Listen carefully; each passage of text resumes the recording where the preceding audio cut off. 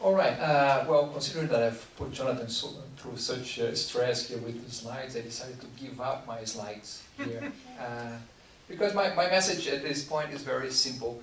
Who is the first person you have to hire when you start a business? Yourself. Yeah, yourself. So the first thing that we should do is, and of course that's a guy, a person that you cannot think, well, there's better alternatives, right? Because if you want to be part of the business, you will have to be there. But you can first check or analyze what the good aspects of your personality are for becoming an entrepreneur, and which ones you have to work on, or where you need maybe either the help of other people, counseling or whatever, or eventually other co-founders that can cope with those parts of yourself that you don't see in yourself, right? So the first way, we have to remember, we are our first employees. And if we are the first employees, what are our main qualities? Well, most of us here, PhD holders or, postdocs, some of us graduate students, one thing that we've definitely proved the world is that we are smart, right? And also that we persevere on the things that we do. That's very important for an entrepreneur, right? Because things start with enthusiasm, but just after that first bit of enthusiasm, we have all the bad news. And it's only bad news at the beginning. There is no cash coming in. The cash flow is really bad. When you have to talk to bankers, you talk to bankers in a very bad position because you have only an idea. And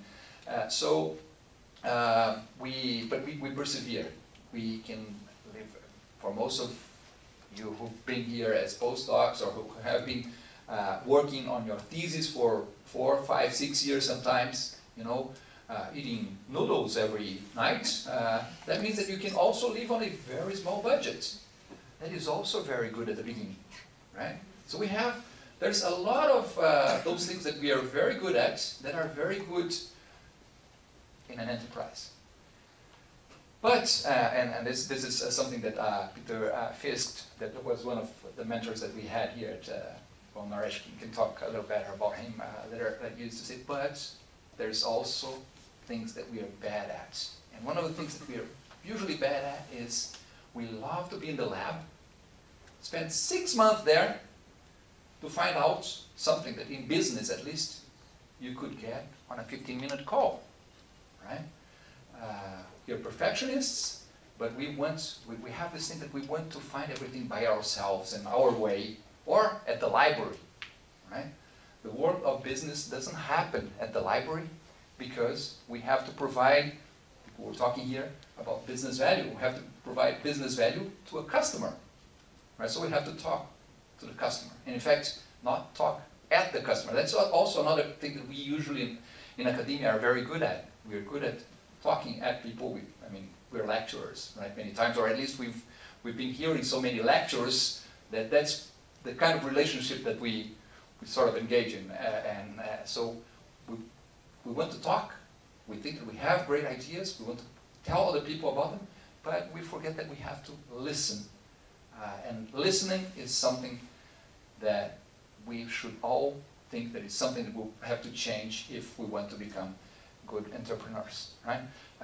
So some qualities of an academia, some general problems that we all have, but things that we have to be aware of with respect to becoming entrepreneurs. And then when we have to hire the second person, or maybe make a phone call to, it's usually a friend, well, we can debate that later. Jonathan seems to, for the conversation that we had before we started here, it seems to have already a little different idea to mine, but I also started my first company with my four best friends. We were all very similar in many things. In fact, there's a very good thing, and there's trust there, right? Trust is very important.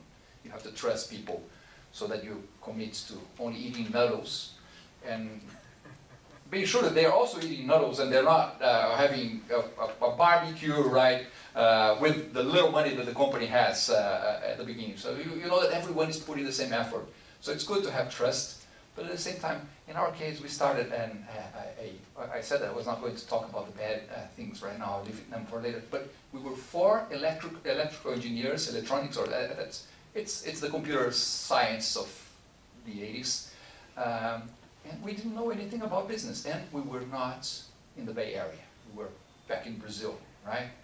All this infrastructure that you have, you go to Haas, talk to some business professor there and they give you some hints, or they say, take my class and you'll be all right, or you just get one of my MBAs and have him hang around, and those things were not available to us. So one of the problems that we had from the beginning, we were 4, but we were actually just 1.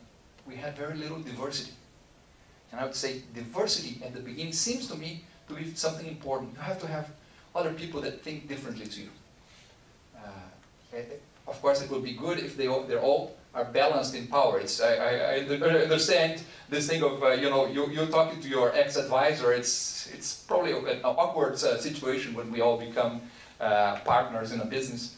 But you have to have people that think as differently to you as you can, because it's the beginning of, and of course, it's only worth if you can listen to them, right? Because it's playing with having this, what I call the devil's advocates, people that were going to say, okay, I understand what you're saying, but what if, and people start making you feel that your ideas are not that great, right? They will make you go a little slower. Sometimes we're too enthusiastic with our great ideas, and it's good that we are enthusiastic because otherwise we don't even start. But at the same time, it's good if we have someone that sees the problems and the good things from different perspectives than we do.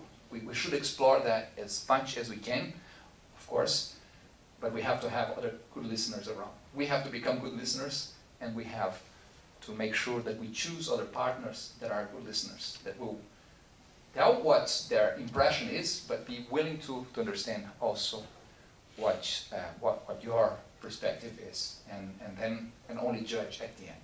Right? Sometimes we choose, and I'm talking, I started 2 companies, and I committed mistakes in choosing partners, probably in both of them. They were great people. Some of them are still very good friends, but I realized that maybe we have chosen, if I had chosen differently, we could have taken our enterprises in even different directions, exploring diversity for sure, and also considering, I think, another issue that you may consider is considering that if everyone in the group wishes to be exposed to the same level of risk, right? You may have the impression that entrepreneurs are risk takers. To some extent we are, right? But we usually calculate very well because we are eating noodles, and we will not even have the noodles to eat if we do things really, if we mess up with things, right? So you have to have partners that are willing to be exposed to the same level of risk that you are, I think, at the beginning, right? And maybe this is the thing of settling in or checking how much time are we going to put into this, how much efforts, for how long we will try before, we decide that we have to get a job. Because for you it may be 3 years, and for one of your partners it may be 6 months, and of course that's going to cause a problem after 2 or 3 months already, because they will already be seeing no light at the end of the tunnel, and you still have a long way to go. So all of those things have to be considered, right? One of the situations that I had with my partners in the first company was that as soon as we started the company, my wife got pregnant. She's there a few months. I became much more conservative than I was just a few months before, right? Because of that. And that made us change, or at least me, change a lot of my perception of the business and how far we should go, how much we should risk or could risk. Of course, that's not something that we had agreed on our when we were deciding on the company. Is anyone going to have children or whatever? But just saying that sometimes even the same person becomes more conservative or changes their perception even about risk as different situations in life happen.